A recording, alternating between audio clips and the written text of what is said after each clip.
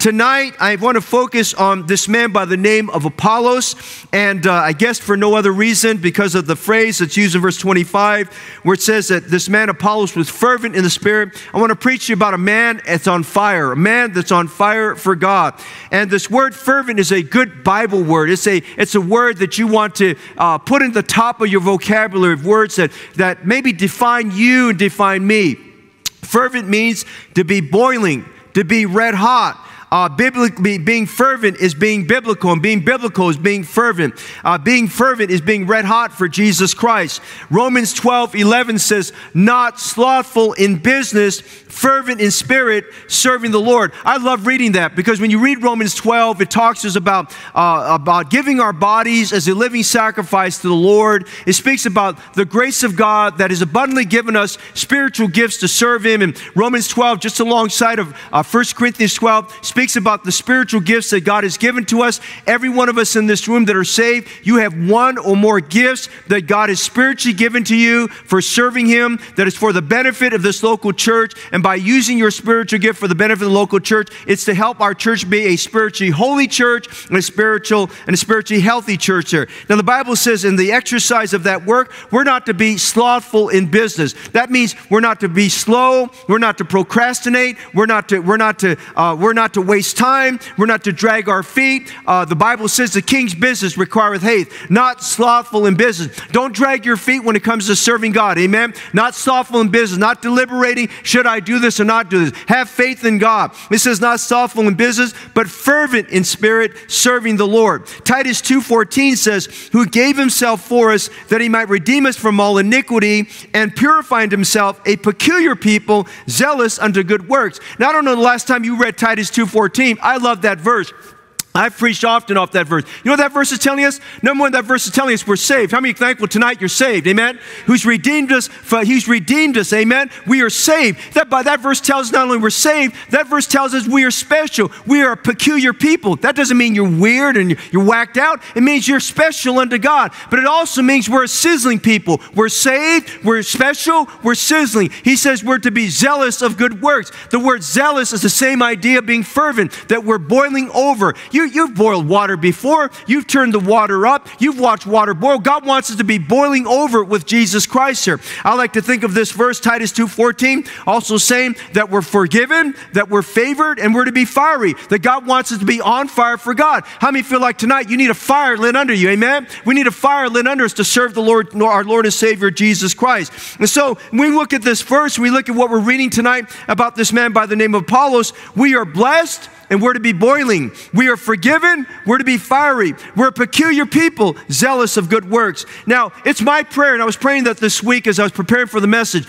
Lord, help our members and our attendees at Heritage Baptist Church to be a people that are boiling over, to be people that are not slothful in business, fervent in spirit, serving the Lord. God, help us as a church that we're excited about Jesus Christ. We're fervent in spirit. We're fervent about the things of the Lord. We're fervent about the Easter services coming up. We're fervent about the treasure hunt. We're fervent about coming to church. We're fervent about singing. We're fervent about listening. We're fervent about doing things for the Lord Jesus Christ. Now, as we look at this man Apollos, he's mentioned here, he's mentioned in 1 Corinthians, he's mentioned in Philemon, but much of what we know about Apollos is right here in Acts chapter 18, and we want to look at this man Apollos, a man on fire. Notice several things that the Bible tells us about this man who was on fire for God. Notice, first of all, in verse 24, Apollos was a man that was equipped. Apollos was a man that was equipped. The Bible tells us that he was a certain Jew named Apollos, born at Alexandria. Now, as we stop there for a minute, we want to consider the fact this man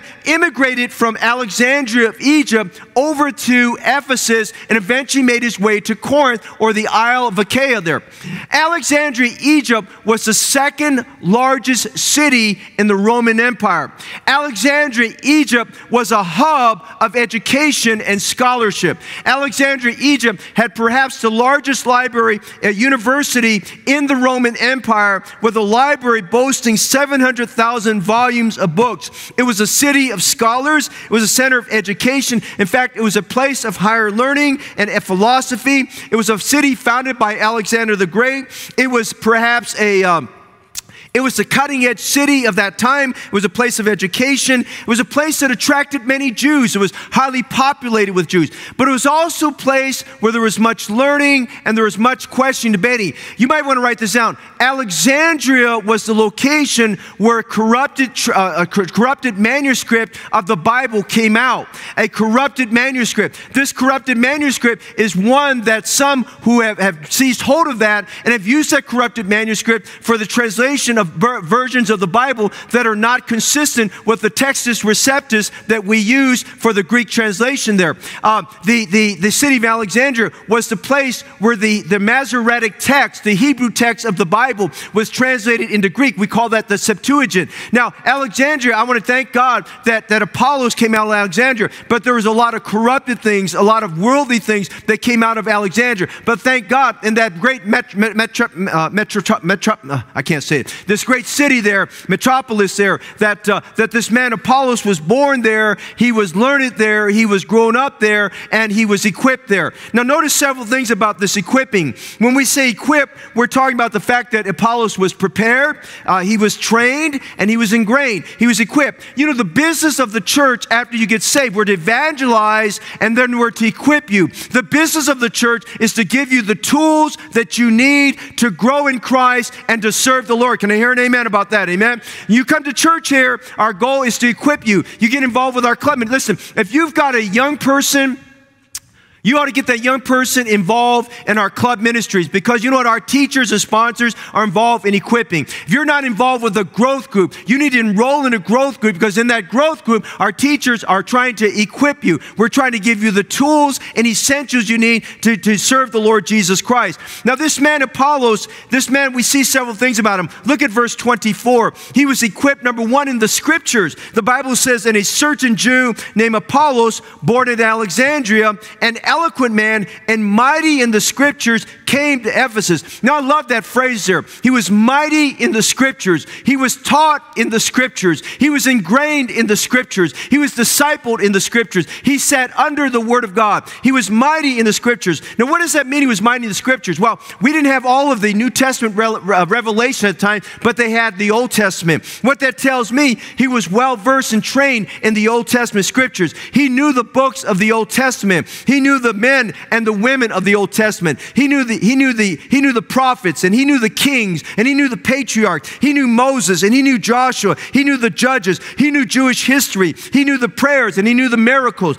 He knew God as Elohim. He knew God as El Shaddai. He knew God as Adonai. He knew God as Jehovah. I'm just saying today, when it says he was mighty in scriptures, he knew his Bible. He was mighty in reciting the Bible. I want to ask you a question tonight. Are you mighty in the scriptures?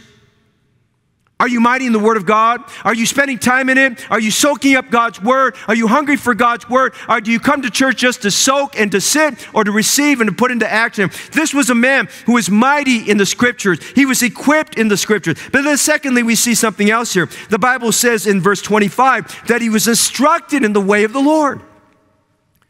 Now, I asked you to underline that phrase, the way of the Lord and the way of God. The reason why I asked you to underline that, because in the Hebrew mindset, the way of the Lord and the way of God spoke specifically about the Messiah, Jesus Christ.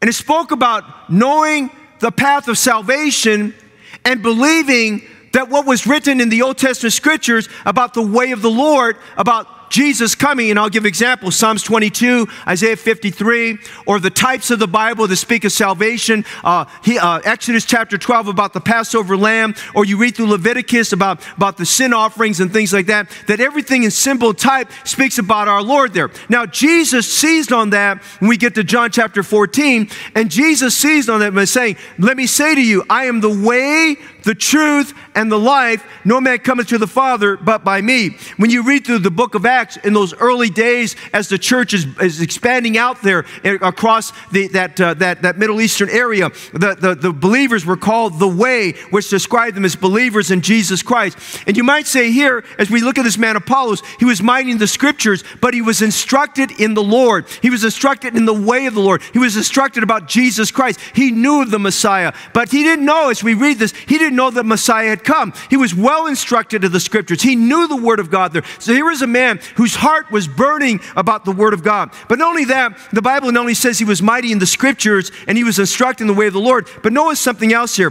The Bible says in verse 25, it says, and fervent in the spirit, he spake and taught diligently the things of the Lord. Would you know this? Would you underline this? Knowing only the baptism of John. Now, he didn't have complete knowledge. I don't want to say he didn't have complete revelation, but he didn't have complete knowledge that Jesus had come. He somehow came under the influence of the preaching ministry and the baptism ministry of John the Baptist, because the Bible wants us to know, knowing only the baptism of John. He understood that John preached a message that emphasized repentance towards God and preparation for the coming of the Messiah. Now, he was right on board with that. I mean, he was on board with the fact the Messiah has come, and it's during my generation the Messiah has come or will come, and John the Baptist has paved the way. And it might be that fiery spirit that we read about here, that Apollos got, it may be it would just kind of passed on to him because of some of the disciples of John the Baptist. They themselves were also fiery there. Whatever it may be, that fervency rubbed off on Apollos. And Apollos, because you know John the Baptist was called a burning and shining light, and Apollos knew only about the baptism of John. Now that's not a bad thing, but that's not a good thing. He was limited in his understanding, his knowledge about the way of the Lord, that he knew about the way of the Lord. He knew the Bible prophesied. I believe if you sat down and had a conversation with Apollos, he could tell you, well, I know Isaiah 7:14, that a virgin shall conceive and bring forth a son, and his name shall be called Emmanuel. I believe that he knew about Isaiah 9:6, that his name shall be called Wonderful, Counselor, the Mighty God, the Everlasting Father, the Prince of Peace. I think he knew the Psalm 53 about the fact that he was wounded for our transgressions and he was bruised for our iniquities, and the chastisement of our peace would be upon him. I think he knew all those scriptures. I knew that there. I think he knew that there. And he came under the influence there. He studied his Bible. He knew in Isaiah chapter 40 that Isaiah 40 prophesied about John the Baptist. And I think he knew Malachi chapter 3, that Malachi chapter 3 prophesied about John the Baptist. And the Bible says here, he knew only about the baptism of John. I mean, just Apollos and his emphasis there was this. He followed the same pattern as John the Baptist in preparing men's hearts for the coming of the Messiah. He preached about the Messiah to come, not realizing he had come. But this man was fervent. He wanted people to be prepared for the Messiah. Here was a man that was equipped in the scriptures. But notice something else. He was not only equipped in the scriptures, as we read verses 24 to 26, he was equipped in speaking. Now listen, down there at Alexandria, he came under some Jewish believers and some believers who understood the Lord. He came under the influence of some of John the Baptist, some of his disciples who influenced him, and their fiery spirit kind of rubbed off on him. But he learned how to speak. He learned how to be eloquent about the things of God. Notice what the Bible says in verse 24. He was an eloquent man. He was a gifted orator. He was an articulate speaker. He was a passionate speaker. He was a convicting and compelling and a compelling speaker. He had great speaking and preaching skills that he put to use. He chose his words well. He emphasized his words well. I believe he brought water to thirsty souls. He spoke in such a way that he stirred up people's souls, that they knew that they were thirsty within and they wanted the water of life. I believe as he preached that he was kind of the plow that broke up the fallow ground and made the ground ready to receive the engrafted word, which is able to save souls. I believe he got people's hearts ready. I believe this man, as he was eloquent speaking, he could speak in such a way that he could capture your attention and capture your imagination and thrill your heart about the things of God. I don't know if any of you ever heard the preaching of Dr. W.A. Criswell. Dr. Criswell was a prince of preachers during the 20th century. He was a Southern Baptist for the most part, but many friends that I've known, many have gone on to glory, have told me that they believe that Criswell, if he had the opportunity, he probably would have left the Southern Baptist Convention and would have become independent like us. He was an eloquent speaker, an eloquent man of God. His predecessor, George W. Truett, was an eloquent man of God. I think of Dr. Charles Spurgeon. Charles Spurgeon was an eloquent man of God. Some of you might remember the days when we had Dr. Raymond Barber, when his health was good. Dr. Raymond Barber came and preached in our church. He was an eloquent man of God.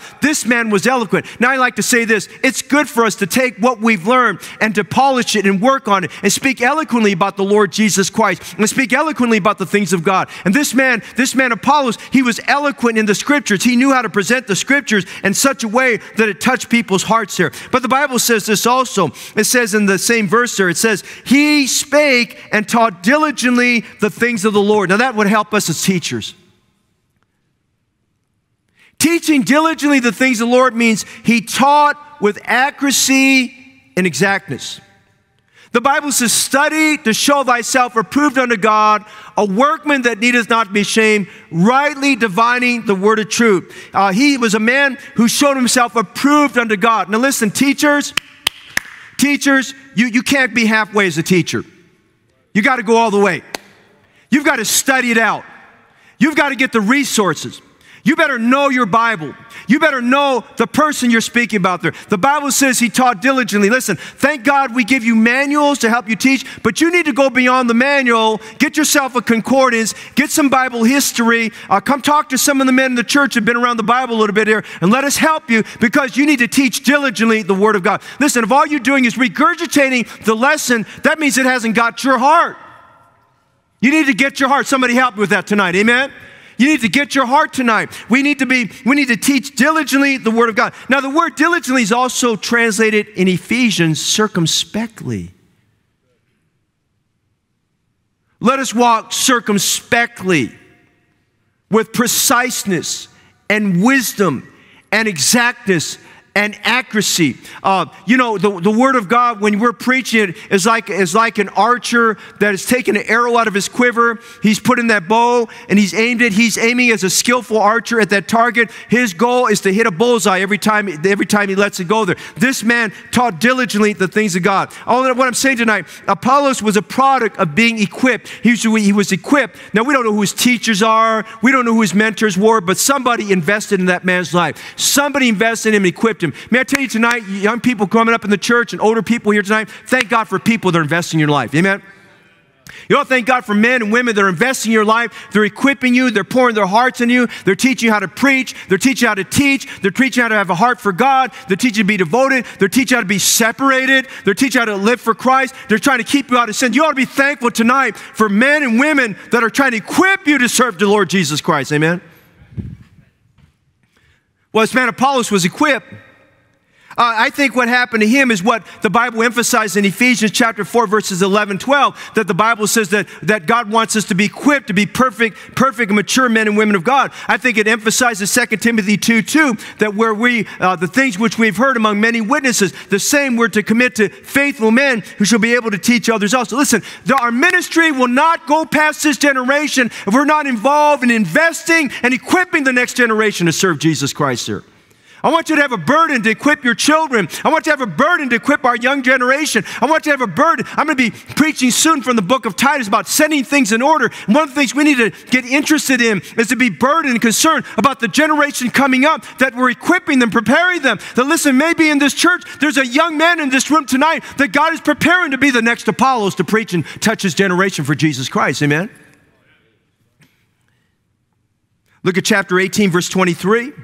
That's what Paul was doing.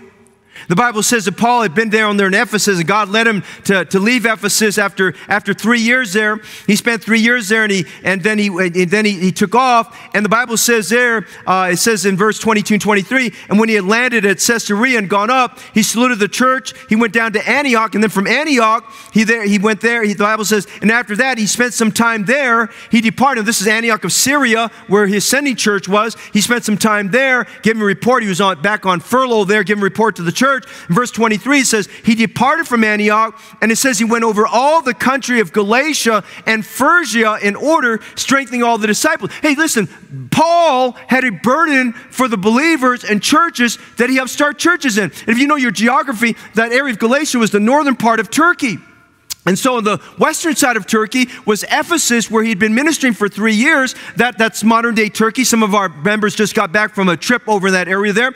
And so he goes down southwards to Antioch of Syria. He spends time there at Antioch of Syria. He's equipping the believers there. Now he feels led of God. He needs to go up to the northern part of Galatia, and he's going there. The Bible says strengthening the believers. What's he doing there strengthening them? Well, he's teaching them doctrine, but he's equipping them to serve the Lord. Now, it's one thing to get your mind all set and to get firm in your mind about what you believe. But listen, you need to take what you believe and what you've heard and turn it into action and to serve our Lord and Savior Jesus Christ there. And so Paul was equipping. And this man Apollos was a man that was equipped. He was equipped for serving God. He was equipped in the scriptures. He was equipped for speaking. Apollos was equipped. But notice something else. We go to verse 25, and the Bible says this man was instructed in the way of the Lord. And I want to go to that phrase I asked you to underline, and being fervent in the Spirit. Now, Apollos not only was equipped, Apollos was exciting. How many like to be around exciting people? Amen? I mean, I like to be around people that are bubbling. I like to be around people that are happy. I like to be around people that are thrilled about the things of God. They've got a little amen in them, amen. They got a little bit of hallelujah in them, amen. I mean, they got the praise of the Lord inside of them. You say, well, Pastor, I'm a little bit stoic and I just don't get emotional. Well, you need to get emotional, amen. God, we have an emotional God, amen. You know, and we just need to be a little emotional there. You need to be excited about the things of God. The Bible says that Apollos was boiling over in spirit. When he got to Ephesus there, the Bible says he got to Ephesus, and the first thing they noted there, that he was boiling over. He was fiery in the Spirit. He got there, and later when he went to Corinth, the whole characterization of Apollos was that he was a man that was very eloquent, but very excited about the Lord. I want to encourage you tonight, be exciting, amen? Be fervent in the Lord. I mean, be fervent about your gifts. Be fervent about good works. Be fervent about the gospel. Be fervent about the grace of God. Be fervent about giving. Be fervent about God's grace. Be fervent about glory, that we're going to heaven, amen? I mean, let's be a people that are fervent about the things of God. We ought to be excited about Jesus. We ought to be excited about heaven there. I told the church I was preaching at this past week there, I was reminded of what I tell you sometimes. I said, you know, sometimes we feel like Paul, like he was in Philippians chapter 1. We feel like we're torn between two worlds. On one end, we want to be here. On the other end, we know, like Paul, we feel like, you know, it's a good thing to go to heaven. Listen, sometimes, God, you know, we get upset if God takes somebody home sooner than we want. Let me tell you something. There's nothing bad about heaven. Somebody help with that, amen? There's nothing wrong with that heaven. Isn't that what we're trying to do, is get people to go to heaven, amen? I mean, let's just get excited about glory and get excited about the things of the Lord. He was fervent in the Lord. David said, the king's business requireth haste. Jehu said this, come with me and see my zeal for the Lord. Solomon said, whatsoever thy hand findeth to do, do it with all thy might. John Wesley said, I just set myself on fire and people come to watch me as I burn. I'm just saying tonight, listen, people get attracted to coming to a church where the music's exciting, the preaching's exciting, the people's exciting, the classes are exciting, the fellowship's exciting, the events are exciting. Whatever we do, we're excited because we have a people that are excited for the Lord Jesus Christ. Amen? Are you exciting? Or are you kind of just dull and boring? You're kind of dead. Don't be cold. Don't be calculating. Listen, I'm going to say this tonight. I'm getting a little older, so I'm going to be a little more cantankerous about this, okay? But some of these Asian churches out there, they're filled with dead believers. They're filled with a lot of intellectualism with no desire for the things of God. They want to articulate upon things they want to be argumentative about. Listen, if you're going to debate about something, let's debate with the devil, but don't debate one another about the things of God. Amen?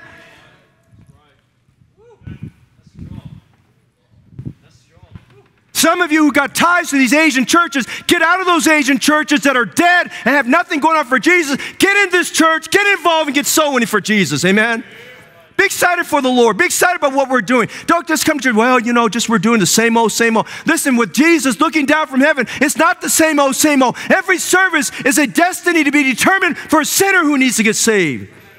Be excited. Man, we have song leaders up here. Our song leaders are excited. At least I try to get them excited, amen? I try to get our MCs excited. We read a missionary letter. I want you excited. Listen, we come to class. I mean, if you're a children's teacher, you ought to be excited because listen, those children are full of sugar and vinegar and stuff like that. I mean, if you're kind of dead, you got to get more sugar, get them excited. Amen. Apollos was fervent in spirit. Apollos was equipped. Apollos was exciting. Notice Apollos was enlightened. I love this part here. We're told in verse 25, he taught diligently the things of the Lord. He taught everything he knew. By the way, I like that phrase, the things of the Lord. Amen? Knowing only. Let me say this. Do you underline those two words, knowing only? That's a great devotional thought. What you know right now, put it to good use. And when God feels he can trust you with something else, he'll give you something else to add to that knowledge. Amen? I tell sinners this all the time. They're debating, they're deliberating. You know, I don't know if I'm ready to get saved. I don't know about this. And I tell them this all the time. You know enough right now how to get saved. When I'm done preaching next Sunday morning at the Easter service, every sinner is going to know enough how to get saved. They don't need to know, well, I need to read through the whole Bible. First of all, you're not going to read through the whole Bible. Secondly, if you're going to read the whole Bible, you need somebody to read the whole Bible with you so they can help you interpret it. Amen? Because you don't have the Spirit if you're unsaved, you don't have the Spirit of God inside you to help you interpret that. Only a believer has the Spirit of God to help them interpret the Word of God. Somebody help me with that. Amen? I mean, they need help with that there, okay? I'm just saying today, they know enough how to get saved. Listen, you know enough, being in this church, you know enough how to live for God. And you know enough to have a devotion with God. And you know enough to have a prayer life with God. And you know enough how to serve the Lord. The Bible says knowing only the baptism of John. Now that's not good, that's not bad. He was limited. I've read one man who said, well, he was a halfway Christian. I don't think that's an appropriate term to say about Apollos. I don't think he was a halfway Christian. I believe that he had an earnest desire for the Lord. I believe that he knew the scriptures well enough. He just did not know that the Messiah had come. I mean, he just didn't have that knowledge to know that the Messiah had come. And so we read something here, and this is God's love and God's grace working Apollos. Now God brings Apollos, of all things, to Ephesus. Paul has gone to Ephesus. He's the first missionary church planter to go to Ephesus and preaches the Word of God there. Now we know from history that he spent 3 diligent years there in Ephesus preaching the Word of God. He took Priscilla and Aquila with him. They're laboring away, and we're not told much about the fruit. I think they had some fruit, but we're not told much about the fruit of those disciples there. Paul felt compelled. It was time for him to move on, and he told Aquila and Priscilla, I want you to stay down here. Now, Aquila and Priscilla had been equipped by Paul. They had been trained by Paul how to win souls, how to make disciples, how to build the church, how to teach them how to give, how to teach them to get involved with God, how to get serving the Lord, and on and on and on. And so Aquila and Priscilla were this mature couple. Aquila wasn't called to preach. Definitely Priscilla wasn't called to preach. Amen. You know, so they weren't. He wasn't called to preach. They were just a faithful married couple serving the Lord, honoring Christ, doing what their pastor told them. They stayed there diligently to work the work of God. And God just sends this man by the name of Apollos there. Now they didn't know Apollos from Adam when he first got there. And their introduction to Apollos, as we read our Bible there, he goes into the synagogue. Now he had the same pattern like the Apostle Paul. Paul knew that if he wanted to get an audience, he needed to go to a synagogue where there were Jews, and out of respect to him, because he was a seasoned rabbi, after everybody gave their announcements and said their things, they would ask, is there a visiting rabbi here that would like to say something? And Paul would seize upon that opportunity to stand up and say, yes, I have something to say. And he would start from the Old Testament and go and lead into what we now call the New, and tell them about Jesus and talk about the Lord, and he would reason with them and instruct them in the ways of God. Well, Apollos did the very same thing. He went to the synagogue, and the Bible says this about Apollos there. It says, he began to speak boldly in the synagogue. Now, I believe Apollos, as he went there in the synagogue, he's preaching about in the same context as John the Baptist would have done. I mean, I think as you read Matthew chapter 3, the recorded sermon there that John the Baptist gave to those Pharisees there, I think Apollos preached in the same fashion, in the same manner, with the same fire, with the same fundamentals, with the same fire, with the same faith. I think he preached that way towards those people there. And so he began to speak boldly in the synagogue. I mean, listen, Paul has already paved the way. Paul has already said this, and everyone's sitting there, well, man, this guy, he can preach, and he's got some fire inside of him, and he's telling us about the Lord. But Aquila and Priscilla, they knew their Bible well. And they knew there's something was missing in his message.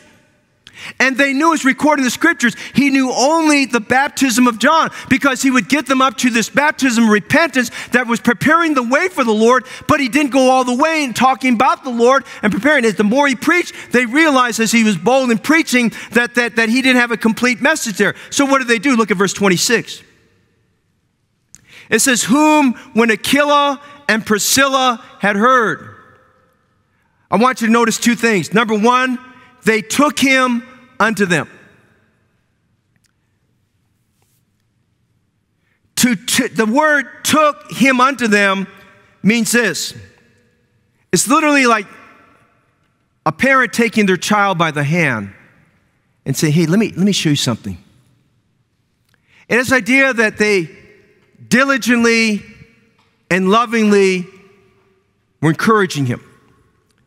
It also means to invite someone into your home as your guest for a meal, for a pleasant conversation. So if you can combine those meanings together, basically Aquila and Priscilla befriended Apollos. They invited him over for a meal. They lovingly brought him under their wings. And the Bible says they expounded unto him the word of the Lord. it says they said, okay, you're preaching a great message, but did you know Jesus has come? Did you know the Messiah has come? Now, there can be some teachers or people that are eloquent. That could be any of us. Could be me, could be you. That might be somewhat offended if someone we didn't know says, well, I don't think your message is all there.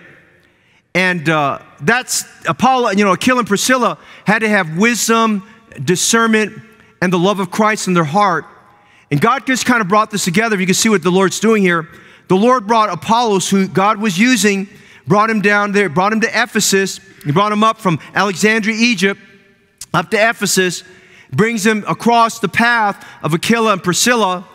This was a couple that was loving. By the way, that's the same couple that was an encouragement to Paul. They brought Paul along and helped Paul during a time of financial difficulty, a time where he needed encouragement. And they did the same thing for this man by the name of Apollos. And the Bible says they took him and expounded or opened unto him. And I believe he found out this couple, they knew their Bible very well.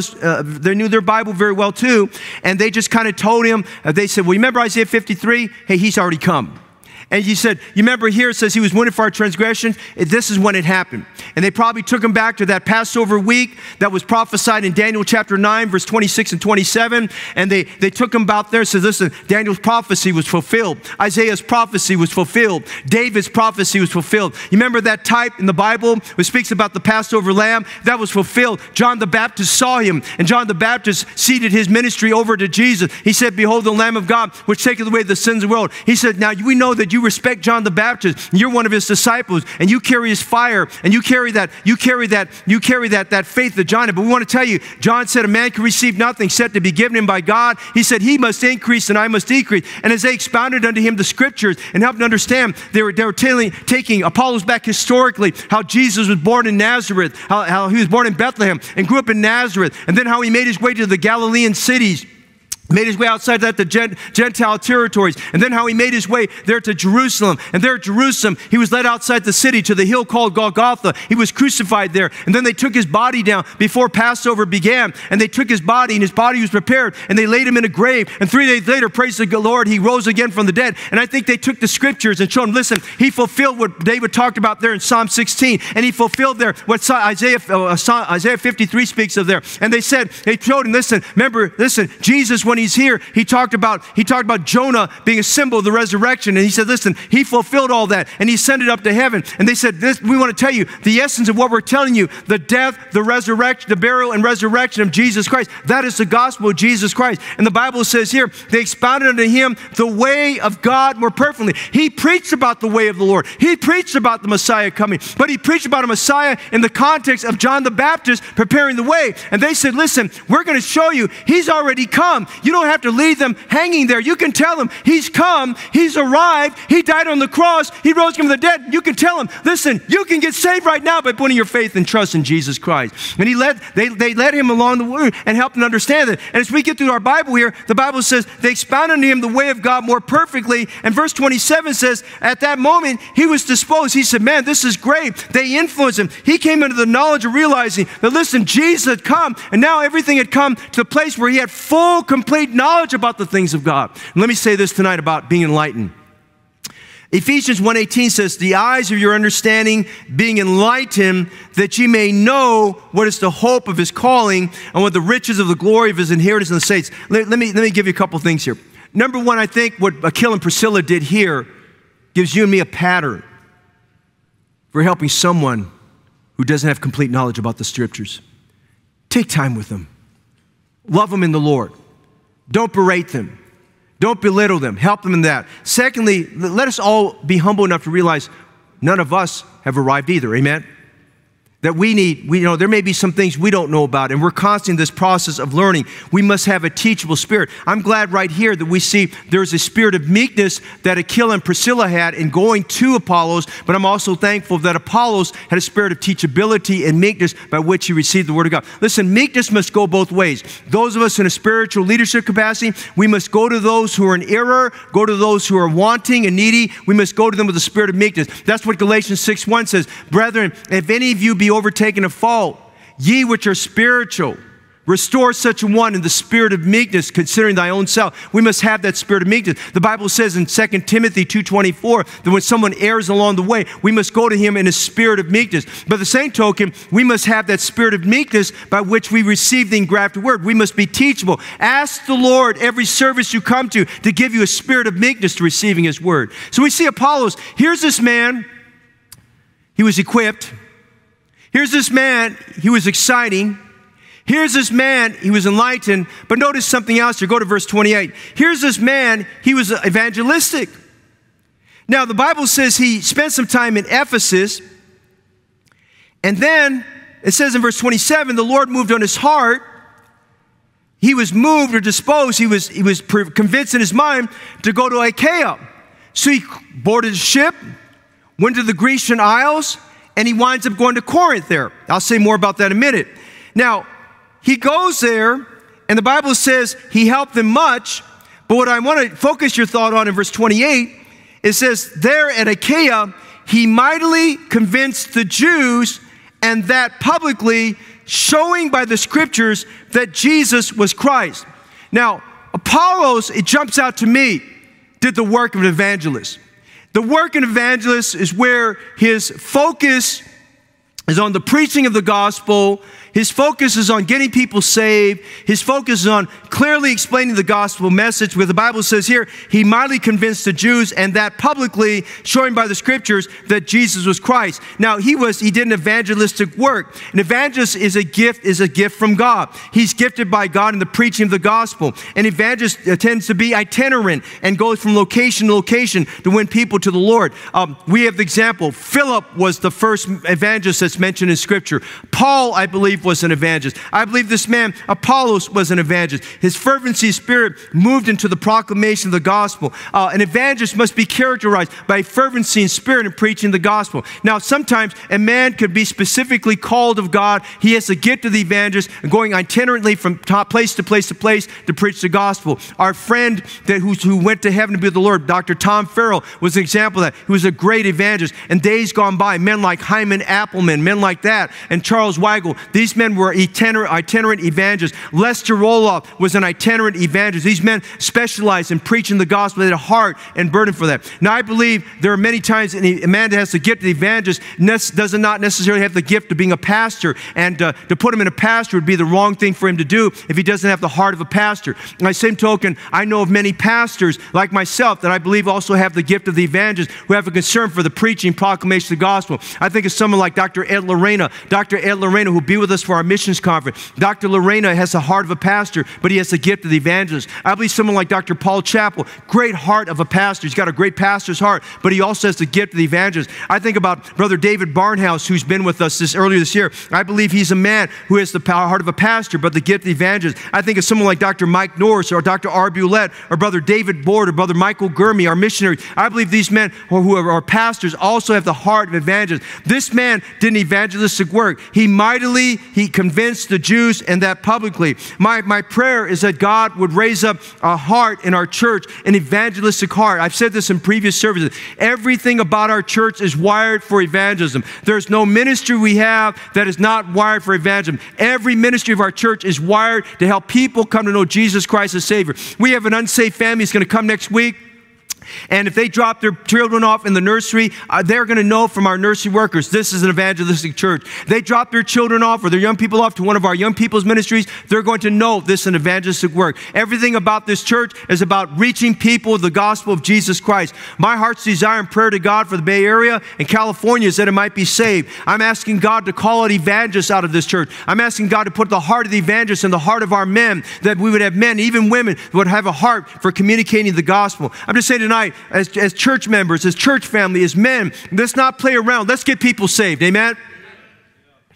Let's be fervent about the gospel. Here's this man. He was evangelistic. Here was a man. He was equipped. Here was a man that was enlightened. Here was a man that was exciting. But finally, would you notice all that? And one more thing I want you to see. Because this man was fervent in spirit. Apollos was a man who was effective. Being effective means there was fruit in his preaching and his personal work. Being effective means he made a spiritual impact in lives. Would you ask God in these next 60 seconds to put in your heart to be an effective believer, an effective Christian, an effective member, not to be content with just doing things, but to keep doing things until it gets done? First, Apollos was effective in Ephesus. Go to chapter 19, and we read about 12 disciples that Paul makes his second trip back to Ephesus. And there's these 12 men that unusually stand out in Paul's mind. And Paul asked them, this is another message, another time, he noticed something was missing in their theology, if I could say that, or just where they're at in their faith. And he asked them in verse 2, have you received the Holy Ghost since you believe? And they said unto him, we have not so much as heard whether there be any Holy Ghost. And he said unto them, unto what then were ye baptized? And they said, unto John's baptism. Now we correlate the two. There's a strong likelihood these disciples that he found there were under the influence of Apollos during the time he was there, because all he knew when he was at Ephesus was the baptism of John. It wasn't until after Aquila and Priscilla took him aside and discipled him and brought him to full knowledge that he felt disposed of the Lord at that time to go to Achaia. So we can say, I think I can say confidently, I believe that the time that Apollos was there, he mightily spoke the scriptures, he spoke eloquently, he spoke boldly in the synagogue, that there was some fruit. He was effective in his ministry. When we go from there, he not only was effective in Ephesus, we go to verses 27 and 28, and this man was also effective in Corinth. I like what it says in verse 27. And when he was disposed to pass into Achaia, the brethren wrote, exhorting the disciples to receive him. Now, I think along the way that as he came under the influence of Aquila and Priscilla, they were sharing their testimony of how the Lord had used them and their ministry time they had with Paul, at least 18 months there in Corinth.